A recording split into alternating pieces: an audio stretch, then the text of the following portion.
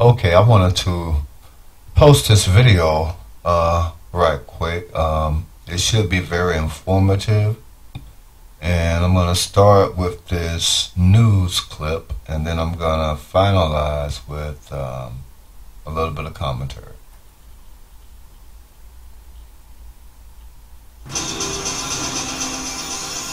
Fox 19 now investigates a disturbing duo, Facebook and sex offenders. It's a story every parent needs to see. Yeah, we uncovered registered sex offenders getting around a band and being active on Facebook, including one right here in Ohio. Stefano DP Trentonia, digging a little bit deeper, looking at predators who are lurking behind that keyboard. And how you can spot a dangerous criminal before they get to your child.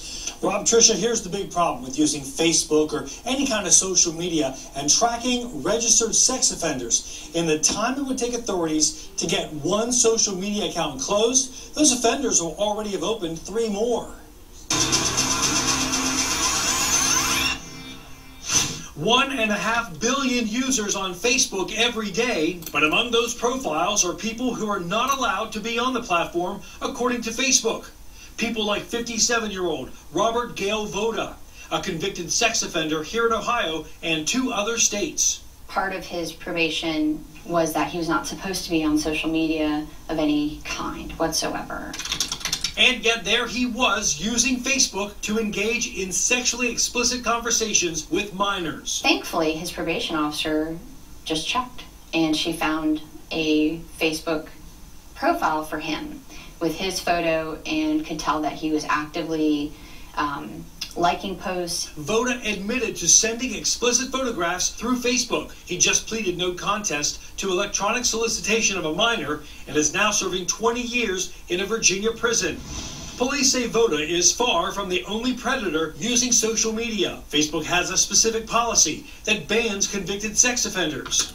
But in less than 2 hours, our investigation easily tracked down 16 different registered sex offenders with what appeared to be active Facebook profiles. There's no law against them using social media, right? Not at all, unless they're on parole or probation. However, once they're off parole and probation, they're fair game. They can do whatever they please. They are required to register their Facebook, email accounts, and so forth. We reported our findings to Facebook. It immediately launched an investigation and disabled the accounts. Investigators now urge parents to have age-appropriate, non-judgmental conversations with their kids immediately. Hey, look, this is something that could happen, and if it does, just stop what you're doing, come to me, talk to me, we'll work it out together, you're not in trouble. Now, we've had one offender who was taking photos off of a female's Facebook page of her children, would post them onto his Facebook page, but nobody could do anything because it's not illegal. It's when you put your picture out there, anybody can copy it. What you need to keep in mind. Parents, experts say steps you can do right now to make sure predators do not target your kids. Now first, you want to never let them have their phones in their bedrooms at night, if that's possible. And only let your children use their tablets or their laptops in a room where you can monitor what they're doing. But you got to do your research. There are so many different apps out there, including one. There's several like this. They look like a calculator, but they really hide photos. So parents, you really got to do your homework. I know, Trish, you said your kids don't have Facebook. Not yet. Tomorrow night, the reasons behind Cincinnati. Would you believe here in the Queen City, we have a staggering amount of sex offenders compared to the rest of the state, but there's a reason why so many of them end up right here. I can't wait. That's more 10. You know, it's really tough. The advice where you say, you know, monitor your kids and make sure they're in your room, that's really tough. Good luck with working parents and kids who are involved as your kids are in all kinds of sports activities. Yeah, wait for them to go to bed and then grab it. You can't be a helicopter all the time. I know. Yeah, sure. Try though. Steph, good story. Thanks, Thank you. guys. All right. Okay, that was pretty eye-opening. And I just encourage the parents to be more diligent. You know, monitor your kids' behavior on social media. I would also suggest what they said, you know, don't let them use it unattended. Use it in public areas. Don't allow certain applications to be installed.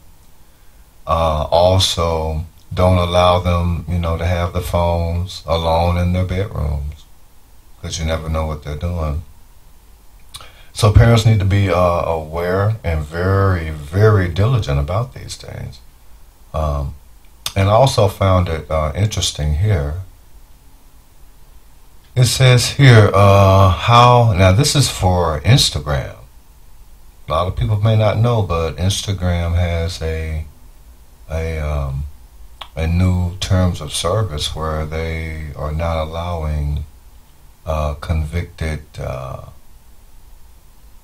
sex offenders on Instagram. And apparently there is a way to report them.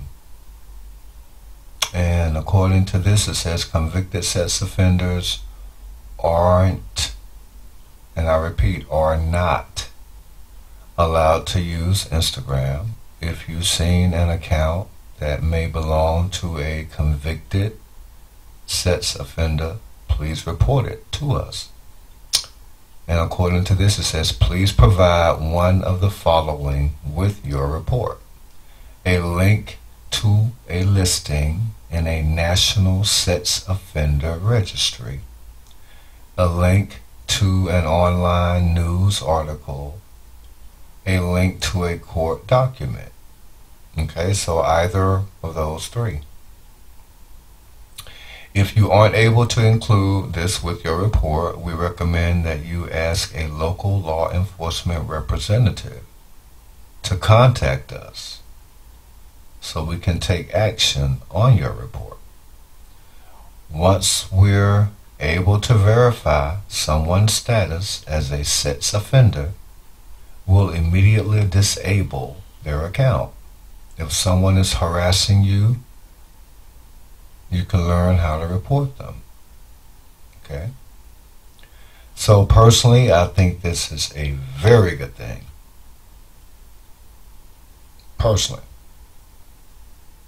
I think it's long overdue. And this is through Instagram. Hopefully, the other social media platforms will follow suit. Particularly YouTube.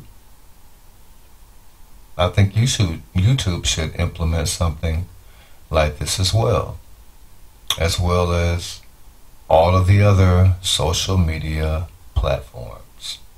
That's where I stand on it. And I've always said that. I think I even did a video about that, saying that registered sex offenders should be banned from social media. And I stand by that. I certainly do. So I thought this may be of interest to some people who may not know what actually may be coming down the pipeline. And as stated in that the previous news video, a lot of times these people have to be reported. You have to be diligent, You have to actually report these people for action to be taken. Because a lot of them are online illegally. They are. And a lot of them know that they're online illegally. In the case of Instagram, they have banned them altogether. So it wouldn't surprise me if eventually all of the social media platforms don't eventually end up banning them altogether. I would not be surprised in the least.